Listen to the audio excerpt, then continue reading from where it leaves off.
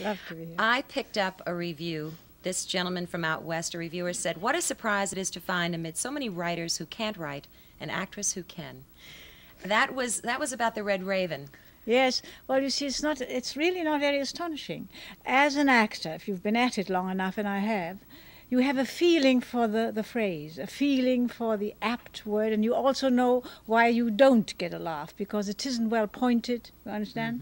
Or an entrance isn't well enough built up, so you have some training. So you translate that phrasing into your writing. Of course. Change, Lobsters, and Dance was your autobiography. That's right. And then The Red Raven, a novel, and now another novel. That was difficult. Yes, you say that was difficult.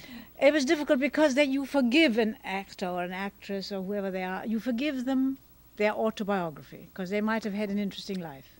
You don't forgive them suddenly to sit down and write a novel. You say, how come? How dare she? But you've been writing. You wrote when you were 18. That's right. Now, you weren't happy with that writing then. Of course not. But you've always loved this. I've always wanted to be a writer. I've always wanted to be a painter. And look, here I am an actress. So it all comes together. But it is not foreign to me to invent a story, to spin a story. And, of course, as you know, with my distinguished colleagues, Tolstoy or whoever it is in common, you don't ever really invent. You steal. You see, this story now... Sophie, yes. My current book is called in English, what is it called? Time for Embracing, because I wrote it first in German, was the story of my best friend who was much older than I am. I always have older friends, I can learn something. And I always thought while she was alive, I must write the extraordinary story of that woman, you see. She was extraordinary, a beauty, yet always looking for happiness and never really finding it. And think of her background, a Turkish, an Oriental mother, and a bully of a German father. It was very strange. Anyway, one doesn't invent. You experience, and something sort of assimilates up there like toffee. You know, it sits there, and then when you need it, it comes out. You pull it out. This woman, though, she turned to morphine, didn't she? She had a pretty tragic story. Yes, but so like so many people, you know, having an operation, screaming with pain, being given morphine, and reacting wonderfully to it. I get sick, don't you, when I get morphine? So I could never be an addict, but she became like so many. And then had to get rid of it. But I know how she did it, and that interested me too. You wrote the book in German, and you say you don't ever translate from German to English. No, I do. I mean... You do a rewrite, though, don't you? I do a rewrite, yes. Yes, that's complicated. Total adaptation, yes. Is that because of the difficulty in translating German to English? No, it is just because I think the Americans are interested, or the English in this case, or the French are interested in different things. See? And that's why I alter. In Change, Lobsters, and Dance, you wrote about Rex Harrison, your husband. I would love to touch on this just briefly, your first husband.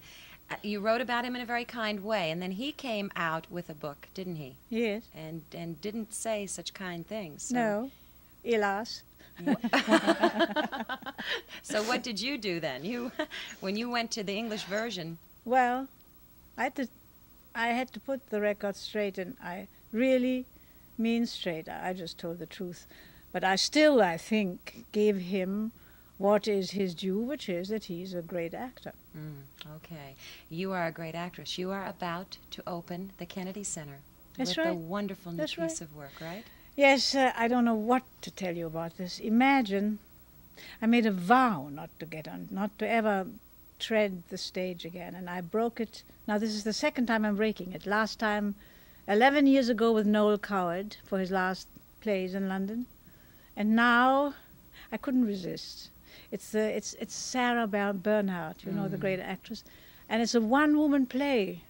So the only voice you're going to hear is going to be mine. Oh. And it's a centenary of her first visit in America. It is. That's what it's. That's the plot. Yeah. It's not her whole life. Her love affair with America. She loved the Americans, and the Americans loved her. And I personally think that at this very moment, the Americans can do with some loving, don't you think? You said something, though, when you walked into the studio this morning. You said Americans are so friendly. You like it here, don't you? Love it, yes. But you live in Switzerland. Well, I'm an old European. My husband is Swiss, and I live there, but I come here often. And don't forget, I lived here for many years with both my husbands, making films in England, and then for 5 straight years on Broadway. Well, these are great they are parts of my life. I wonder, though, the returning after, now you said 11 years ago, but it's really been 26 years since you actually really worked Broadway. And take that in, 26 years, so I shall be shaking in my shoes. You look, I must tell you, you look wonderful. Do you have, are you concerned at all about a new audience, Lilli? No. An audience is an audience. You feel, you respond. And if you're good, they respond. If you're bad, they don't. I never give it a thought. It wasn't easy for you when you were growing up in Germany because as the fact that you were Jewish, you were not allowed to work there. Correct? Well, when I was growing up, I didn't even know I was Jewish. I only found that out when I couldn't play the Virgin Mary at Christmas time for the Christmas pantomime. And that was a bit of unfairness, I thought, because I argued and said, but the Virgin Mary was Jewish. That's right. You see? So it's very hard to answer this to a child of 10. Anyway, then came Hitler, and then I really suddenly thought, good God, I'm Jewish.